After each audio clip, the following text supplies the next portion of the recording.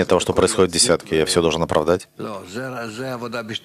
Нет, это работа на двух уровнях. На одном уровне это, как пишет Рабаш, что мы должны все-таки действовать по отношению к объединению в десятке. На втором уровне, личном, я должен исправить себя по отношению к этим людям в таком виде, чтобы они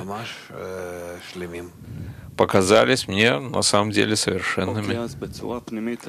Хорошо, во внутреннем я меняю свое отношение, а во внешнем нам нужно сделать конкретные действия для того, чтобы все что-то привести в порядок, или изнутри, если я исправлю, то и снаружи ничего делать не придется. И если ты исправляешь себя, так извне все будет устроено.